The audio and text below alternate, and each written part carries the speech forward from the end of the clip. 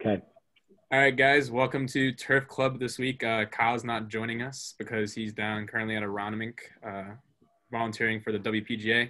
But this week we have John Ballard with us from Valhalla Golf Club in Louisville, Kentucky.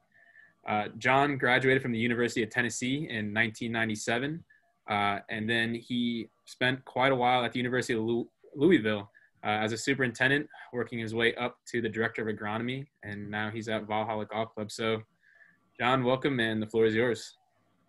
Thank you. Thank you very much. I appreciate you guys having me and kind of look forward to going through a few things. I thought, more than anything, I wanted to talk a little bit about just sort of some of my experiences in turf, having been in it for over 20 years now, and maybe shed a little bit of light on that.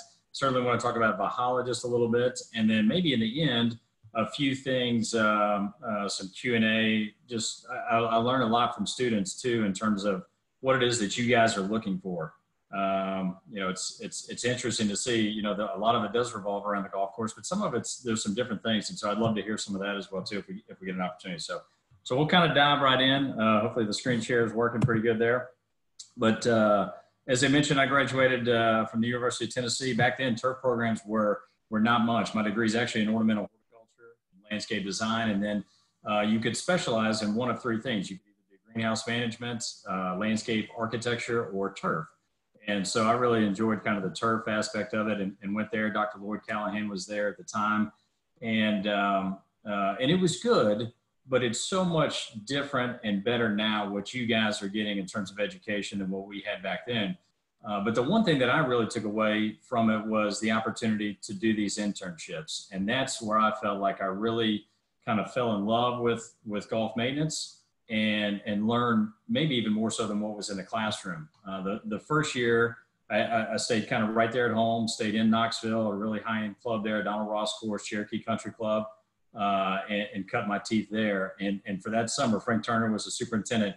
I walk mowed greens every morning. Every morning, that's all I do. I'd stop, I'd get a Coke and like a Bear Claw to sugar up because I knew I was going to walk mow greens. And so that's what I did all summer long.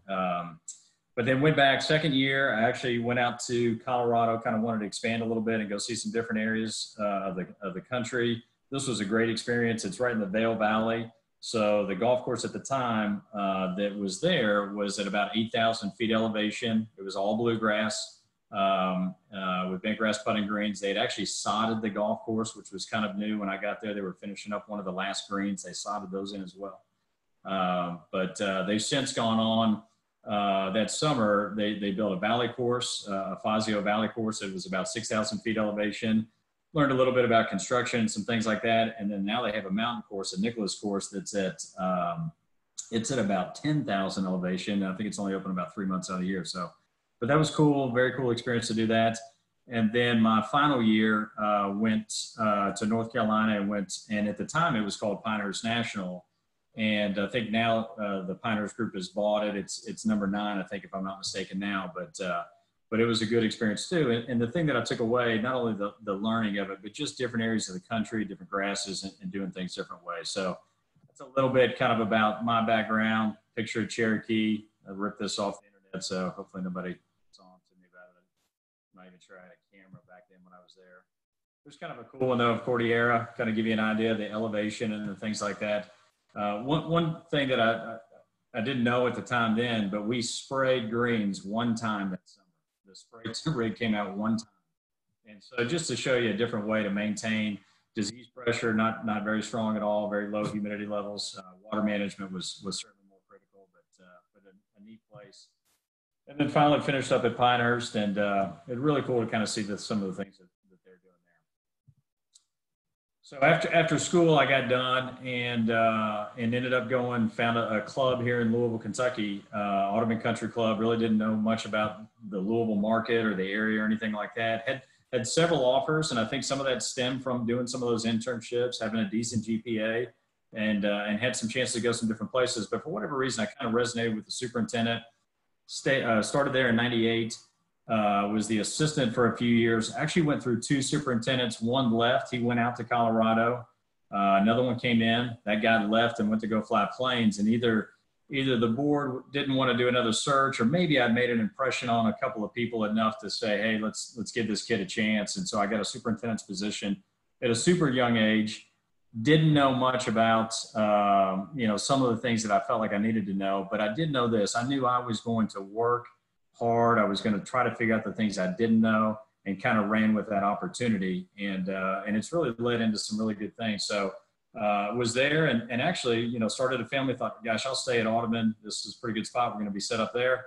And then the University of Louisville jumps into the ACC in 2016. Golf is pretty big in the ACC, so it's nice to have a really, really swanky golf course. And so they purchased one just outside of town. And because of some of my relationships that I had established in being in town for a while with either the golf coaches, professors, things like that would visit the club, they'd come to me and said, hey, John, we'd like for you to consider managing our property. And so I ended up going out there in 2016, thought, hey, this is great. Kids will go to school for free. I'm not leaving there. And then in 2019, the PGA decided they were going to move their headquarters from Port St. Lucie, Florida, to Frisco, Texas, just outside of Dallas.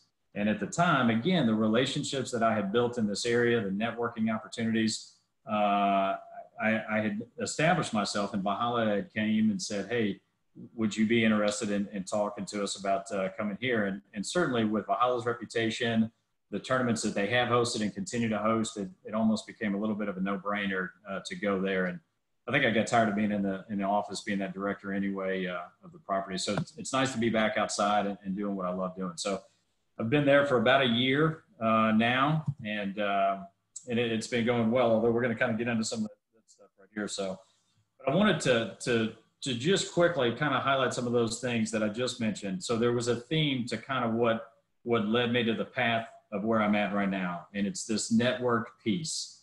I think that the more that you guys can interact, get to know people, put yourself out there, make sure you've got contacts in your phone, follow up and things like that, the more opportunities that are going to become available. So I think that's a really key thing. I think learning things that are not associated with turf are key. Maybe identify some of the things that you're not so good at. It's super easy for me to say, boy, I'm really good at this. So I'll just do that all the time. But if you can really kind of look internally and say, I'm maybe not the best speaker, or boy, I really struggle with kind of putting budgets together, whatever. Start pouring yourself into those things, and that will absolutely help you as you get into interview situations, whether it's talking with superintendents, a board of directors, or things like that. So I would just encourage you guys to consider those types of things with that network piece and finding those skill sets that maybe you're not that great at. I put work-life balance on there. I'm not sure I know what that is just yet, so maybe we'll delete that guy. We'll change him for the next one. Okay, so obviously I want to talk about Valhalla a little bit too, some internship opportunities that we've got, not only at Valhalla, but also at PGA Frisco that I mentioned, and we'll kind of walk through some of those as we go. I don't know how much you guys know about Valhalla, but it is a golf course that was built in 1986. So when you think of sort of really well-established golf courses of the world, they tend to be older golf courses because they've built up this history. And Valhalla, from an inception standpoint, doesn't really have that. It was created in 1986. Yeah, it's got a really good architect behind it, Jack Nicklaus. But what has really propelled Valhalla quickly to some of those conversations are the tournaments that they've hosted. And so they hosted the first one in 1996, a PGA Championship, double back in 2000, with its next one, a senior in 24, the Ryder Cup in 2008, which the USA won. Then another senior in 11, a PGA Championship in 2014, and on the books to host another one here in 2024. So you can see in a very short time, it's getting a lot of opportunities to host these tournaments. And as we kind of go through and look at some of these, you can sort of see who these winners were. And I think there's reasons that they continue to come back. I think that the golf course, the layout and how it sets up for these finishes, it's had some very dramatic finishes to it, where it's had playoff holes and things like that. But Mark Brooks was the first winner, shoots 11 under, $430,000, not too shabby. But it's interesting to see how the purses continue to grow here. Tiger, everybody knows Tiger Woods, right? Arguably one of the greatest golfers of all time. He wins in 2000. He does that in a playoff against Bob May. So they tie after 18. PGA does a 3-hole aggregate playoff. So you play 16, 17, and 18. Tiger birdies the first putt, or birdies the first hole, number 16. And if you've ever seen it, it's the infamous one of him putting and he's walking and continuing to point at the ball as it's going in. It's really cool. So Tiger takes home $900,000 there. Senior PGA, Hiller went 8 under, 360. They don't play their elders quite as much, I guess, here.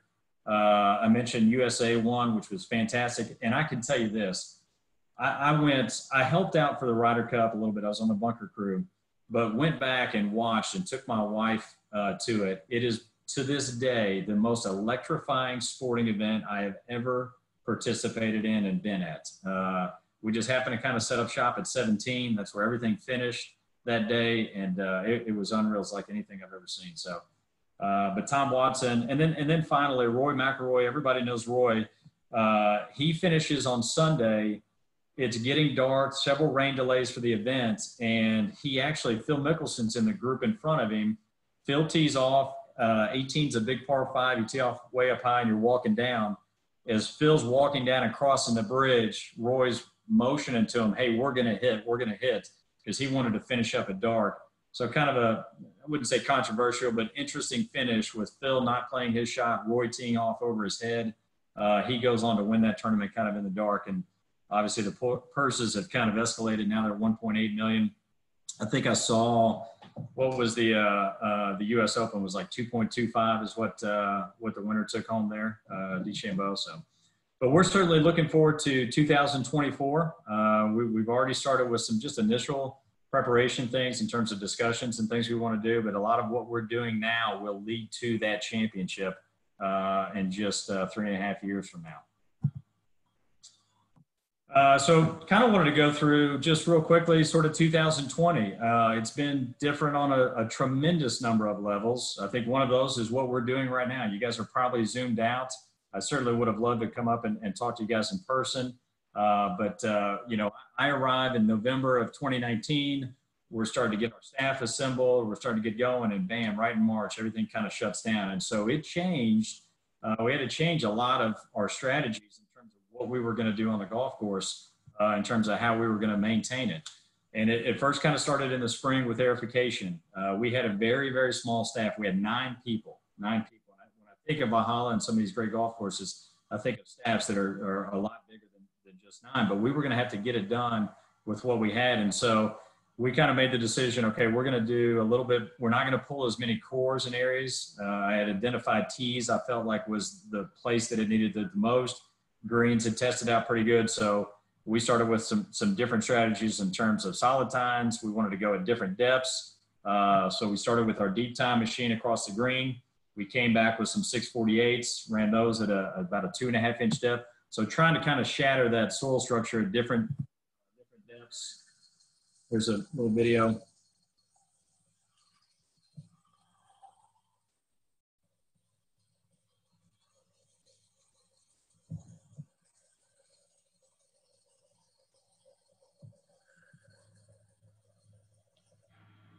So again, low on manpower. We're trying to figure out, okay, how can we do some of the things that we know to be correct in terms of creating this pore space. And so we did that.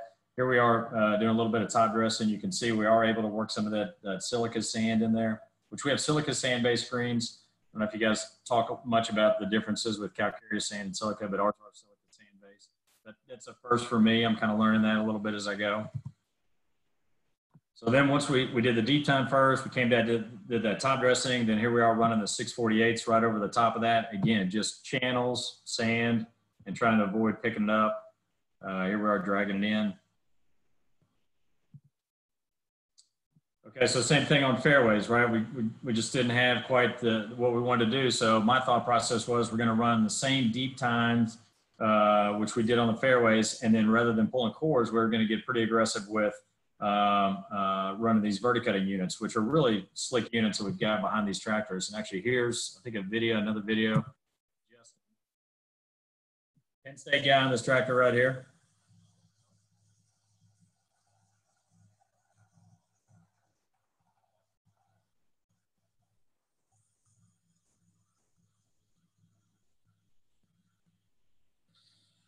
So we ended up doing that. We went in two different directions on that. Came back top dress pretty heavy again, just trying to get some of that thatch and organic material out. So it worked out pretty well.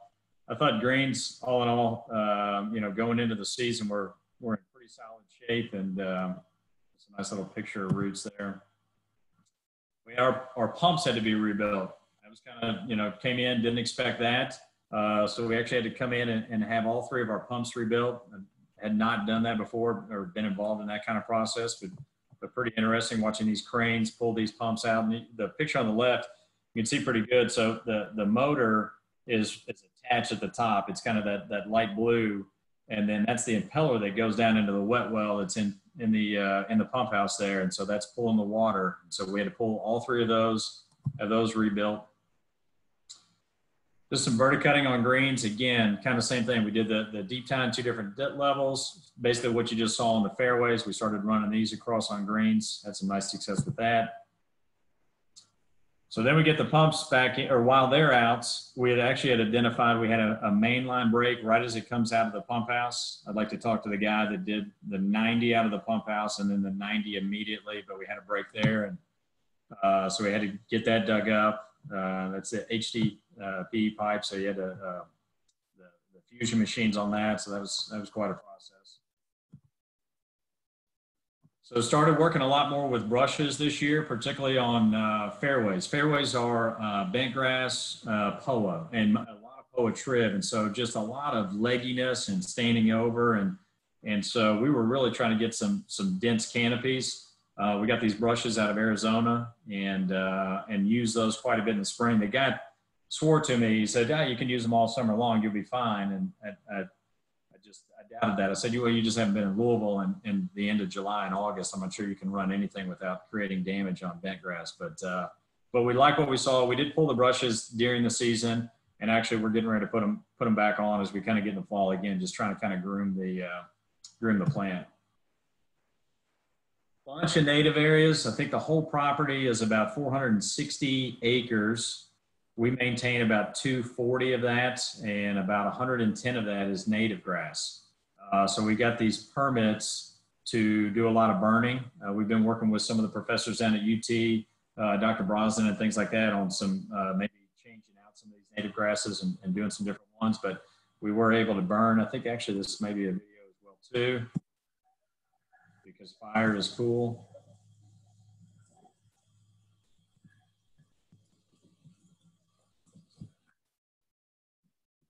So we ended up going through and burning as much as we could. We try to, so right now, this time of year, our strategy is we're trying to leave a little bit of growth up on it to give us some fuel so that when we set these on fire. So we're basically trying to kind of sterilize that soil, came in, sprayed our pre-emergents out, and then kind of went into the season that way. And that worked pretty well, but like anything, you've got to stay on top of it, broadleaf pressure and things like that. You got to make sure you're diligent and it'll get away from you. Johnson grass, if anybody's got any Johnson grass eradication methods, I'm all ears.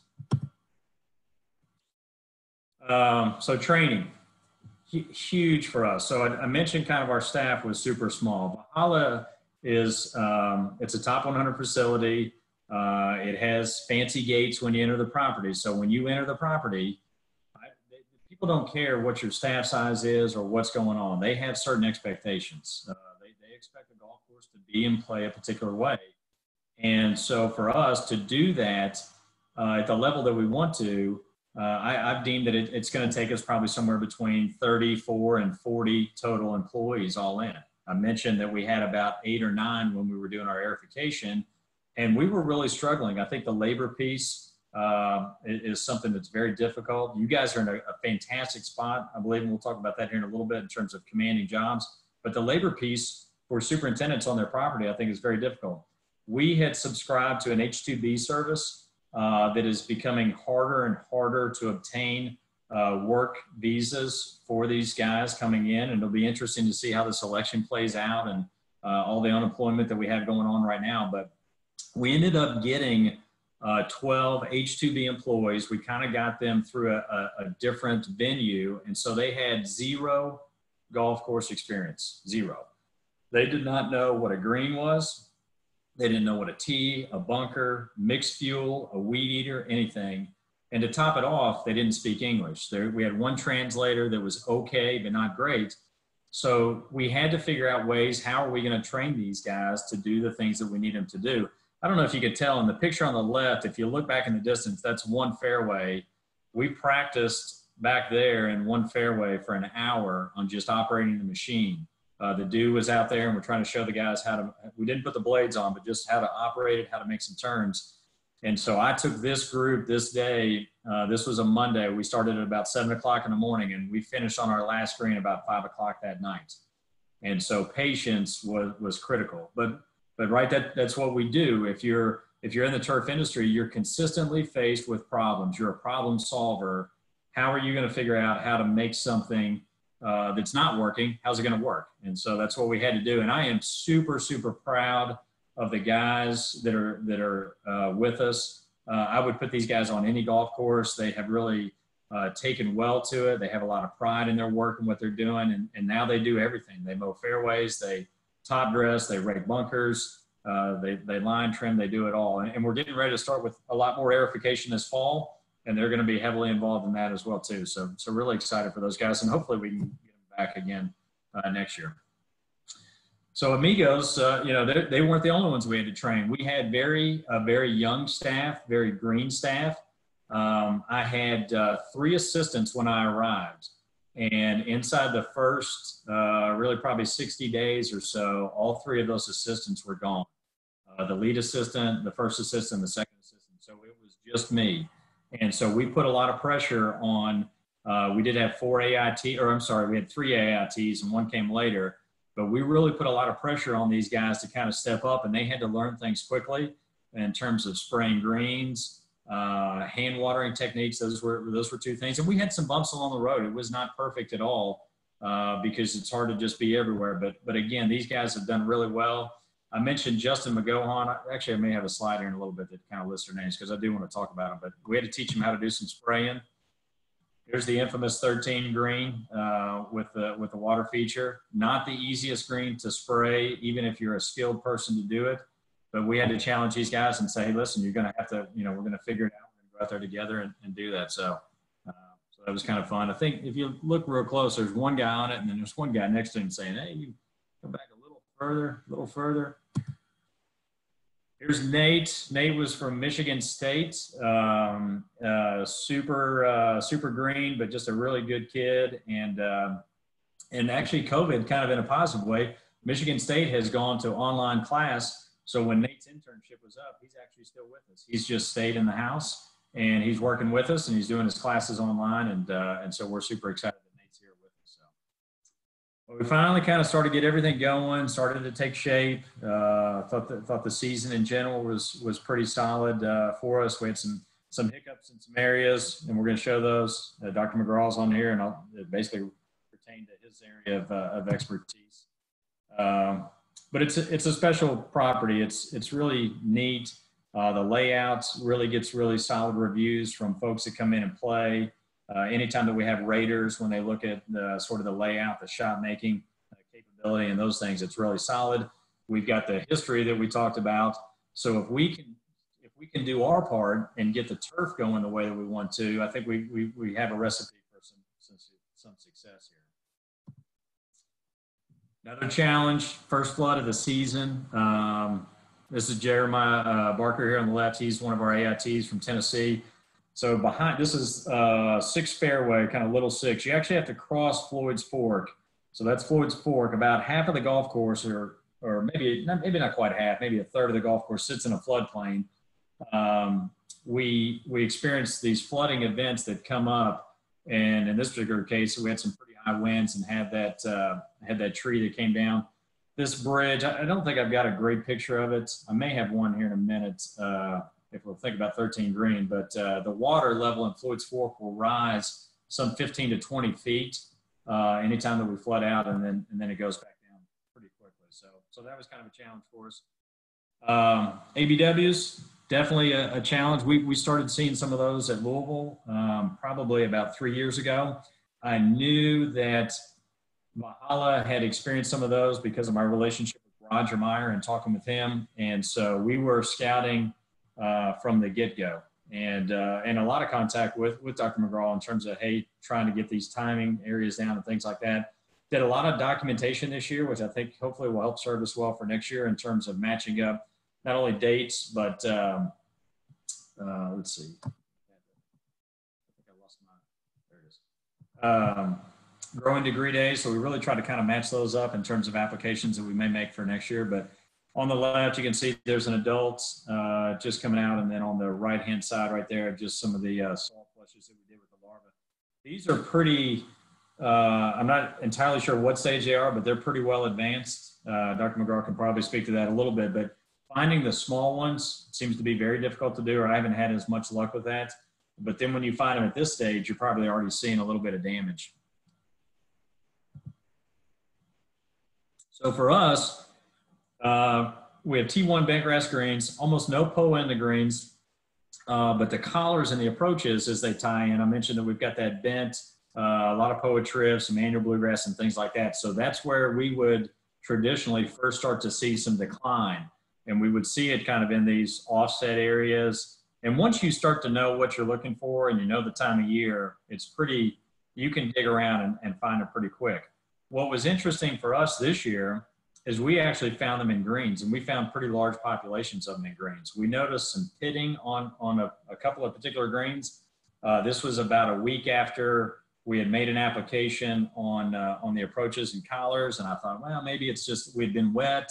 Maybe it's a little bit of that, and then kind of some further investigation. Finally, the light bulb went off and said, hey, yeah, I wonder if it's an ABW. And once we found those larvae, you know, we knew how to at least go about giving it our best shot of attack. And so, but something that we're going to have to stay on really for the foreseeable future. I mean, this problem is not going away. It is expensive, and really all you're trying to do, at least from what I've seen so far, is you're just trying to kind of mitigate the damage a little bit. I'm a big baseball guy, and Dr. McGraw mentioned to me one time, you're just trying to kind of hit some singles, you know, maybe a double every now and then. You're trying to string together an inning. There are really no home runs, and that's certainly what we've been seeing. So not only is there the chemistry side of what we're doing, the water management becomes just super critical. So these areas, you know, we might be cooling off 3-4 times a day because the root systems have been compromised, the plant's been compromised, and so we've got to really kind of stay on top of those things right there.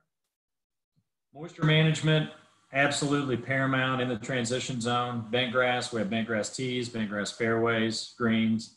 We have about 48 total acres of it, and you just cannot let your guard down for 1 second. So that was pretty key in teaching folks how to, you know, what it is that we're looking for in different areas was something that we really had to focus on. Okay, yeah, so I do have a picture of it. I wasn't sure if I did. So do you remember the picture of the guy spraying 13 green where it had that big drop off and you saw the rocks below it? So this is 13 green with this second flood, and this happened at the beginning of September. And just luckily it was the Thursday before Labor Day weekend, so nobody plays golf on Labor Day weekend, so we felt pretty comfortable with getting it back together. But it just completely smoked the golf course.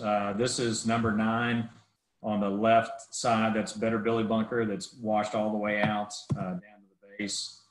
We had to go through and scrape the silt contamination out before we could even begin to do any kind of repairs. You can inevitably, you never get all of that. And so that's a bit of a problem. This is Mark Nethery on the left. He's one of our assistants.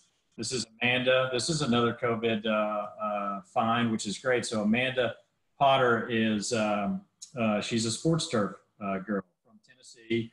And she was set to come work with the AAA Bats. And they just opened a brand new soccer stadium up here for Lou City and work with those guys. Well, all that got shut down. Baseball season got canceled. And because I'd visited Tennessee the year before, we had been in contact. She said, hey, you know, I don't have a lot of golf experience. I'd worked one summer there. Is there any way I can come up and work? And we've been super happy to have her as well too. So she's doing great. So here we go. So here's who we had for 2020. I mentioned Justin. I put him at the top, Penn State there, right? And then Connor Whitbeck. Connor's from Michigan State. You can see my Tennessee bias. I've got 2 other AITs, Jeremiah, and I just mentioned Amanda. Nate, we had the nice picture of him changing the cup on 9. And then Zach did a brief internship with us. He's actually already back at Tennessee and works for the football team, so he's down there. So that's who we have in place and or had in place for this year.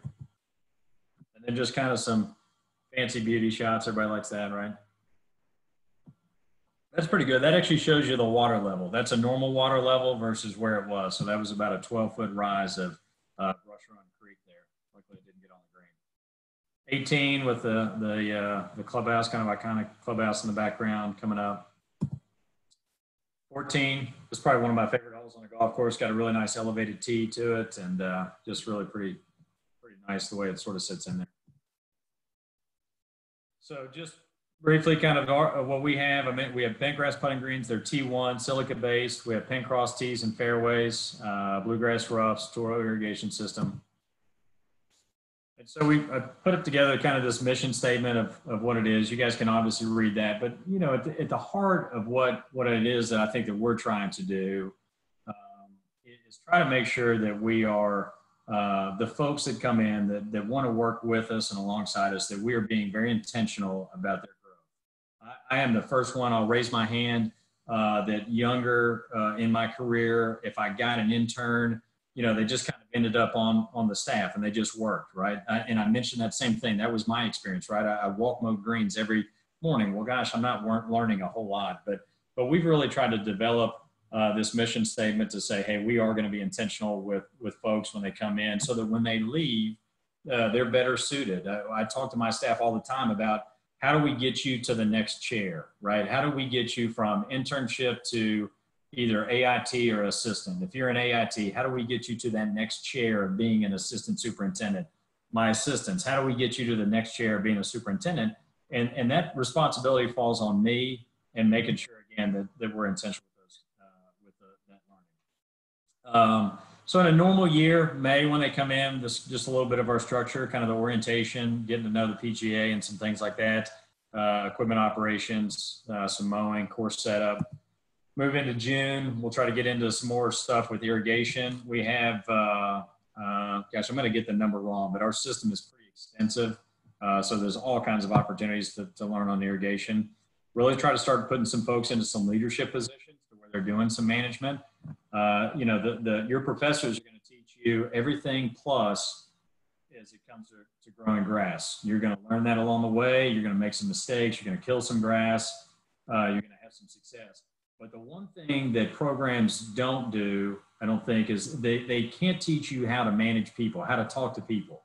How do you get people from different backgrounds, different you know, work histories to come in and get them to gel and sort of have one belief and one cause that we're all doing this together. It sounds all well and good, but the more that you can put yourself in a position to where you're exerting that communication piece, that leadership piece, I think the better served you guys are going to be.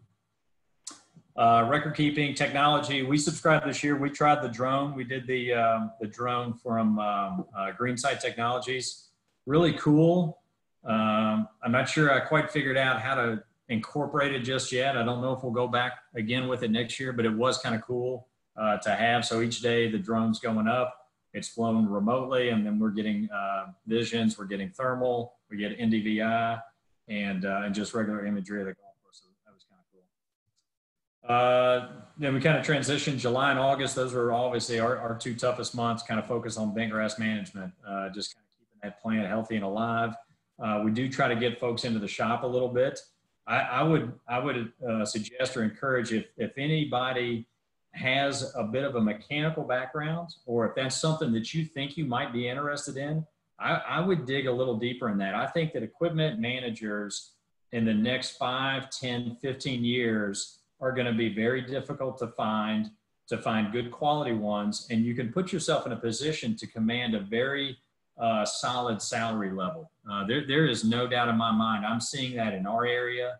When I talk to guys around the country, that's something as well. And in fact, Jeremiah, he's one of our AITs. He graduated, he has a degree from Tennessee.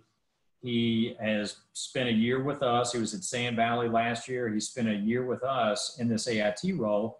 He's got a mechanical background, and we're actually going to switch him. We're going to let him come back into the shop full-time.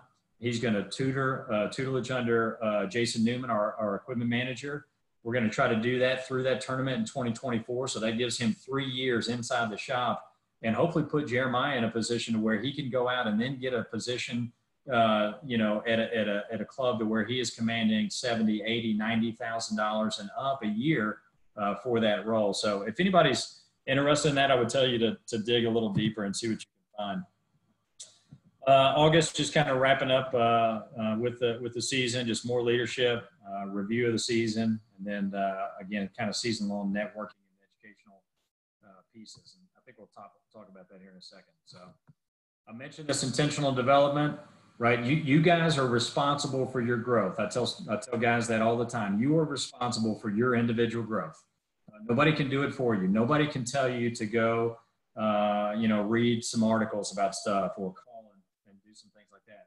But I can tell you, once you come on property with us, we're going to make sure that you guys are doing the things necessary. Before we go out with our sprays, we'll sit down the day before as a group. We talk about the products that we're putting out. We do the math that's associated to them, so everybody's familiar with that. Amanda, when she got to us, was not real sharp on some of her math skills. She'll be the first to tell you that. And now she can whip some of that stuff out pretty quick. But we want to know what we're putting out, why we're doing it, and things like that. I talk about this industry training. We did not do it this year. This was more COVID related. But typically in years past, what we try to do is we try to get folks in once a month to come in. So maybe it's a fertilizer rep or an equipment rep guy or something like that. And we do lunch for the guys and then just talk about things, right? Another opportunity to network. Another opportunity to learn a little bit something different than just, you know, the golf course that you're currently working at. So we bring these guys in. So over the course of an internship, you'll probably have 3 to 5 of these, depending on how they kind of span out.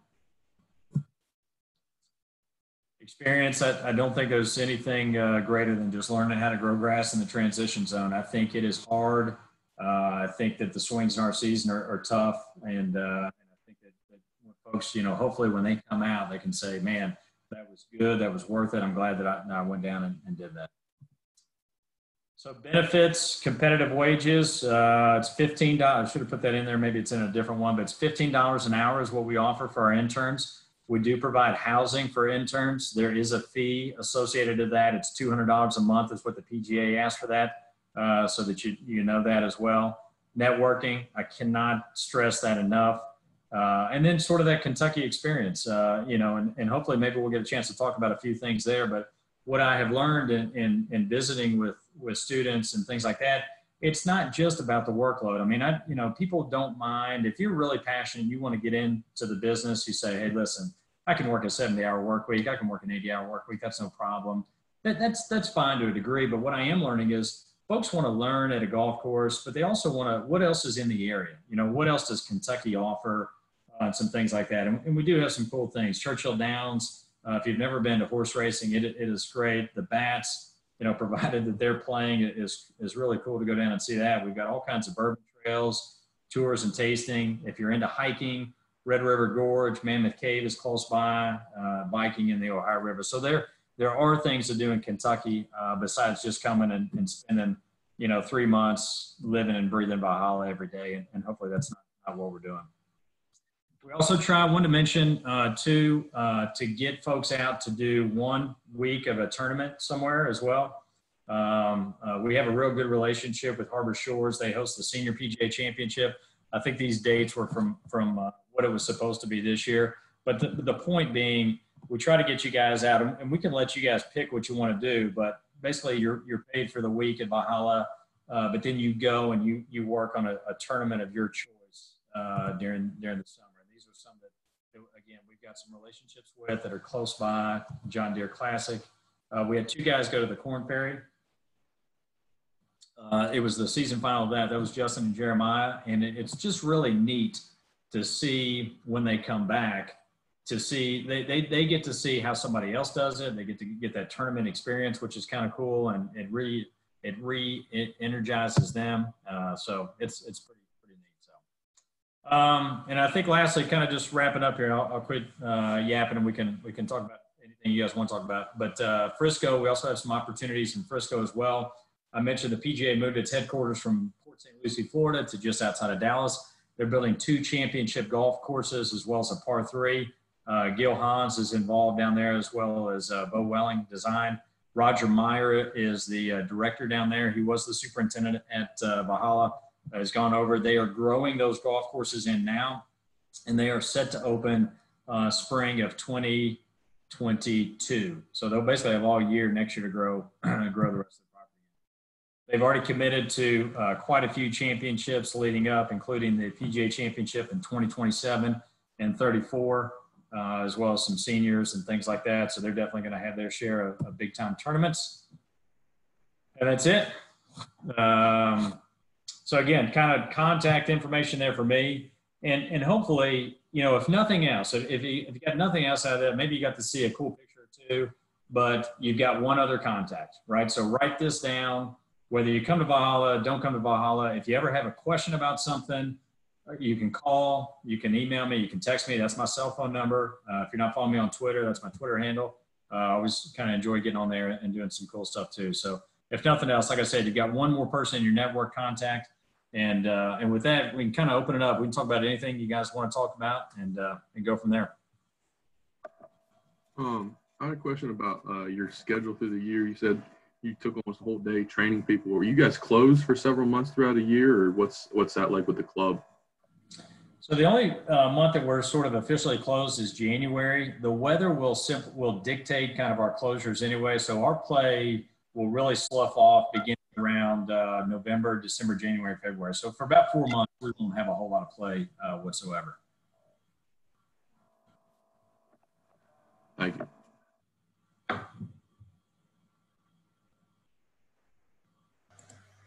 So John, PGA is not too far away, 2024.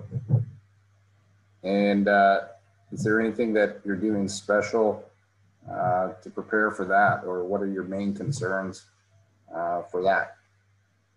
So right now we are actually in the process. We're looking at potentially renovating fairways. They're the original fairways. I mentioned that POA Trib. With the tournament being moved to May, my concern level is not super high for them, but we tend to struggle with fairway conditioning by the time we get to July and August. So we are talking right now about a potential conversion to zoysia grass. And so kind of having those ongoing conversations. We are going to have a tee renovation as well as kind of a bunker restoration. Those are sort of the 3 major things that we're taking a look at right now. I think the big concern with the zoysia grass is what's your confidence level of it greening up? What kind of winter are you going to have before? So how will it perform and look the May of the tournament? John, I have a question for you. Can you hear me? Yep. My students, there's a handful of them in here. They have 6-month internships. Do you have the capability of handling students that go from maybe mid-March to mid-September? Absolutely. We have the capability to handle them really year round. I know that those are actually better internships. You know, when you do the short one, it is just that. I mean, by the time Zach did that one, he was in and out pretty quickly. I know Tennessee's gone to like a spring block to where the kids get out in February, and so they come on in March. And so I think it not only helps the students, because that's when we're doing a lot of heavy agronomics, it helps us. It gives us some more bodies to get the work done and things like that. But we can absolutely handle that. The house that we have on property can accommodate up to 8.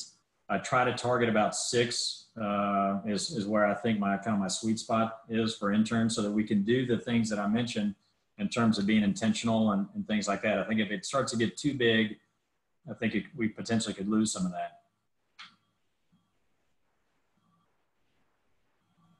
John, I have a quick question about the flooding. How did you manage that after the flood came through? I saw you talked about with the bunkers, but did you have any fairways that flooded out or any greens that flooded out? No fairways, no greens, just debris and things like that. But you know, you think about there's kind of 2 components to it, right? In terms of managing it, there's what we had to do on the golf course to take care of it, and then there's the whole piece. I mentioned it was Labor Day weekend. What's our communication like with the golf shop and the general manager and things like that? And so the rain happened Thursday morning. We sent everyone home. We came back at 2:00 in the afternoon. We started the process, and by about 6:00, it became very apparent to me not only were we not going to get through bunkers on Thursday, we weren't going to get through them on Friday, Saturday, Sunday, or Monday. We were not going to be able to get back to bunkers on Tuesday. And so we had to communicate that to the head professional to make sure that they were aware of it so that they can then disseminate that information to the members and things like that. So as people came in, you know, for Labor Day weekend and say, my gosh, what happened to the bunkers? Well, they're armed with that information. So there's kind of two pieces to doing that. I'm big on the communication. I send an email just about every morning to the golf shop staff, the general manager, food and beverage, and sometimes it's only 2 or 3 sentences, but I want them to know what we're doing on the property. They are our front line. So when a member comes in and says, these greens are so slow, well, I want them to know why they're slow, right? We did X, Y, and Z to that. So don't get yourself in a position to where you guys, it's the ground staff versus the golf shop.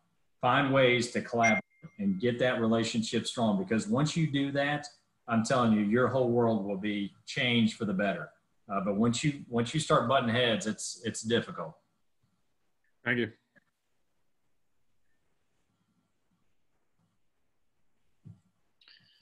John, with one of your culture practices with verticutting, I'm just kind of wondering, are you on like a regular basis with that, or you kind of do that a few times a year? So I'd like to be on a regular basis. We weren't this year, and I think we saw some negative effects of that. That was a pretty aggressive one that we illustrated there in that one, right? That picture. But I think light verticutting on fairways, greens, all that bent grass will flat out grow. I mean, it just does. You almost have to slow it down. And so I think as we head into next year, that's going to be a practice we're going to try to get in a little bit more. And a lot of that's going to come with staff. Hopefully we're going to have our numbers where we want it to be. But yeah, we fully intend to do that a little bit more frequently next year.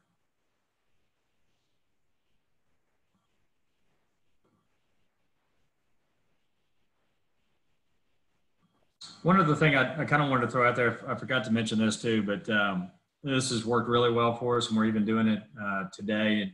In my mind, my vision for this property to maintain a golf course at a really high level is its full day maintenance. It's sun up to sundown, but how do you do that without taxing the same people over and over and over again? And so our philosophy is we're going to have a morning shift, and then we're going to have an afternoon shift. And so that's really worked out well, not only from how we're able to maintain the golf course, but it actually helps the personnel out a lot too. So we'll actually go in shifts to a degree. Now it's super small right now, and hopefully it can be a little bit bigger, but I envision where we have about say 28 folks or so that come in that morning shift. And then you've got another group that's coming in around noon, and they're working noon to 8. And the things that you can get done on the golf course in the summertime, in the evenings, whether it's dry cuts, applications, driving range detail work that you can't do in the morning, has been super beneficial for us. And so that's really what we're trying to do moving forward. We believe that AITs and interns will play an integral role in that. And so they will sort of flop and go back and forth. So sometimes you've got the morning shift, sometimes you've got the evening shift, and it gives you a chance to sleep in, quite frankly, or go get your oil change or run some errands and do some stuff like that. But even on a smaller scale today, I think we've got, we have 5 in today, which is actually pretty big. But even with 2 or 3 running that afternoon and evening shift, it's been great. They're finishing up doing some fertility on the golf course tonight that we couldn't finish up over the last couple of days. And so that's something too that we would put in place for interns to come. Awesome. Any other questions while we have Mr. Ballard on the call? Yeah, I have a quick question. So I saw that you had like burned some stuff, and I was just curious as to what you were burning and why you were burning it. Because I thought that was interesting. I'd never seen that done before. Yeah, so good question. It was basically our native areas that we allow to grow up. So these are kind of waist-high grasses. And so number one, it's a quick way to get them cleaned up versus going in and trying to mow them down and collect them and things like that. So that's one of the first reasons that we did. And then secondly, trying to kind of sterilize that soil. I'm not sure how effective that is, but certainly that was some of the thought process behind it. So some of that weed seed that's that's in that soil bank right there, that if we get it hot enough, maybe we eliminate some of that. And so therefore kind of reduce our weed pressure. And then once it was burned down, we were able to go through and get the sprayers out, spray our pre-emergence for the season, where we've got good contact of the product to the soil, get either irrigation or rainwater to rinse that in and kind of help us out that way.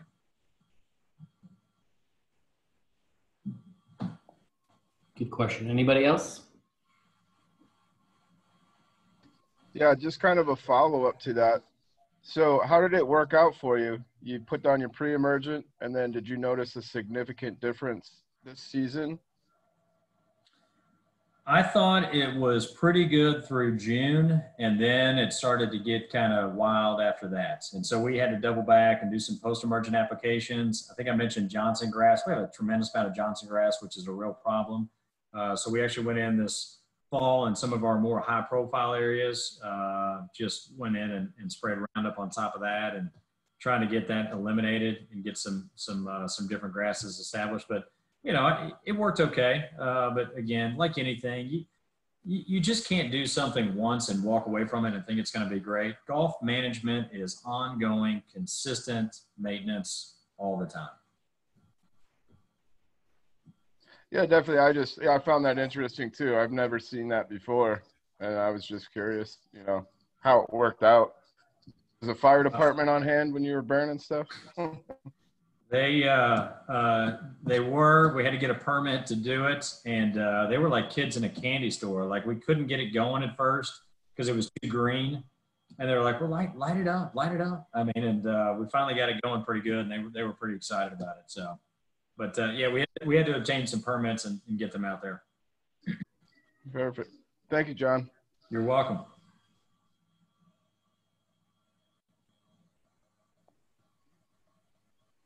Okay, I don't know if there's any more. I'll let people chime in.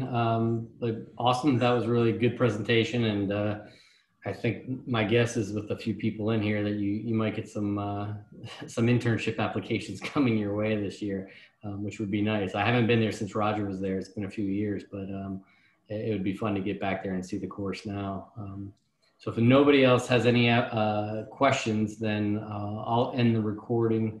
But let's give John a round of applause through either unmuting or through your reactions. You can do the clapping like I have there on my screen. I appreciate y'all's time, and you know, hopefully maybe next year I can come up and visit with you guys in person a little bit. We can get a chance to talk a little bit. Is there anything in additional? What are you guys looking for in your internships?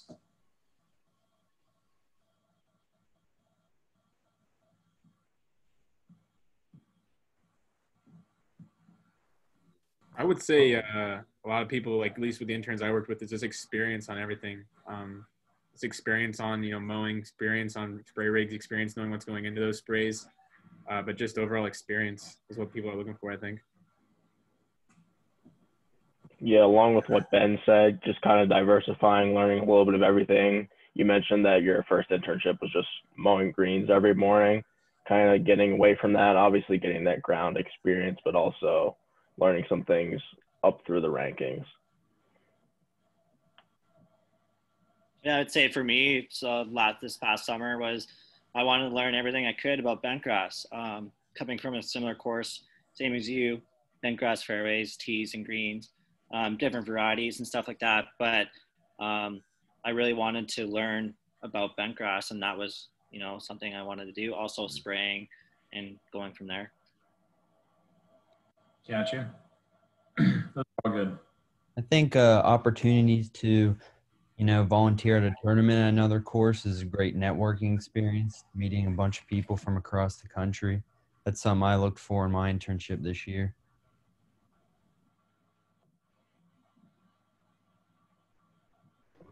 But there's definitely a different way of doing things, different perspectives, management styles. And I know you had alluded to emailing your golf shop, food and beverage. I think maybe getting on some of the mechanical aspects so you can establish a better relationship with your shop managers.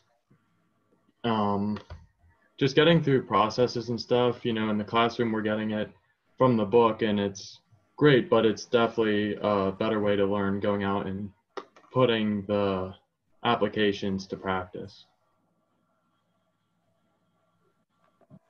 As a junior going into senior year, like as a last internship, my past two, like you really get to like mow and spray and learn that stuff. But like almost coming into the real world, like I want to get like my professional skills really honed in, like being able to like run crews and be on top of stuff like that and be able to work with upper management is like a really big thing for, I know some of the older guys at least, like going into AIT or assistant jobs, like so they're not hitting a wall when they get out in the real world.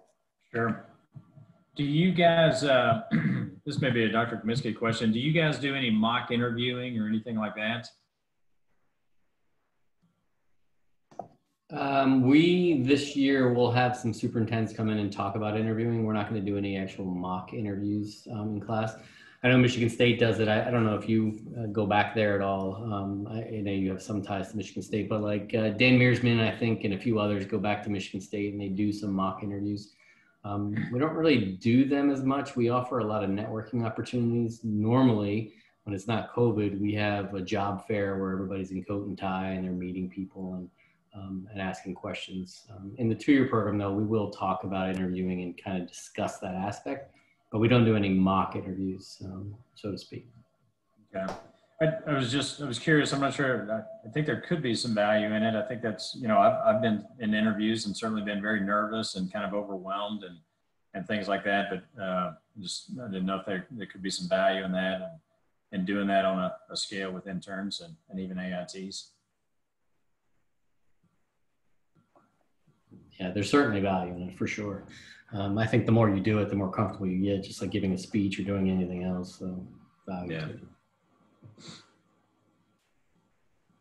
Yeah, for the interview process, do you mean like just sitting and taking an interview or actually interviewing other people to get that perspective, since we'll have to hire our crews and stuff? Now, I was thinking more for your all's benefit, you searching for the job. So once you graduate, you know, you're going to be in the job market and you're going to be applying, and actually you being in the suit and tie, sitting in front of a panel of 2 or 3 or 4 people, a board of directors or whoever it may be, assimilating a presentation that's maybe something PowerPoint related, or, you know, kind of there's a booklet that goes through it that talks about your work history, you know, why are you the best person for this job, that kind of thing. And just get comfortable being uncomfortable. And so when you go for the real time, it's like, well, at least I've done it once, you know, and then you could get feedback during the interview, you know. So if I'm interviewing you along with my head professional in food and beverage and, you know, Heidi, the marketing girl, you know, we could stop and talk about stuff like that during the time. That was something I was thinking about maybe adding to kind of the internship program that we do one of those. Yeah, so we do that actually here as part of the program, just not as part of like, I have an internship class. We don't do it there. The final project for the 2-year students is basically a boardroom meeting where they're in there interviewing with the board. So we actually do it at a country club local to us. There's probably 8 superintendents who are acting as board members, and you're in a coat and tie, you know, basically negotiating for a job. And I think, Ben, maybe you could comment on it. I think Brad Jacobowski started doing that in one of his classes too, senior seminar. So I think they're starting to integrate it in the 4-year program, but we do it as well. It's a great experience. I mean, it's real world. You show up to the country club and you're there for an interview, and you kind of don't know what to expect. And you get up in front of that room and people start making phone calls and rattling the curtains behind you. It gets pretty nerve-wracking for the students. So it's a good experience. Yeah, I like it. I think there's good, because think about it. I mean, it's an interesting profession where in a lot of situations you're being interviewed by people that know nothing about what it is that you're going to do. And I mean, you would never get an attorney position without, you know, other attorneys would interview you for the job. No one else is going to be the superintendent. So learning how to maybe, you know, communicate in their language or things that they can understand. We don't need to talk about a bunch of, you know, turf terminology, but they do understand ROIs, equipment, lease packages versus, you know, capital, different things like that.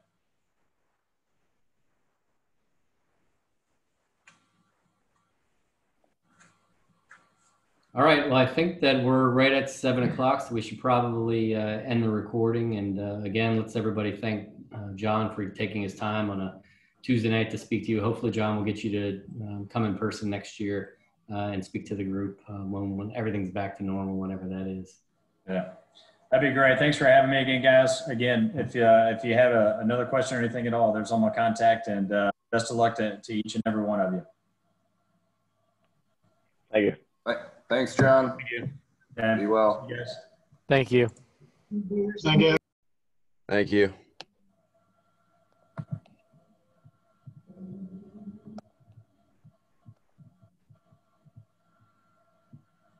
Thank you, John. Thanks, guys.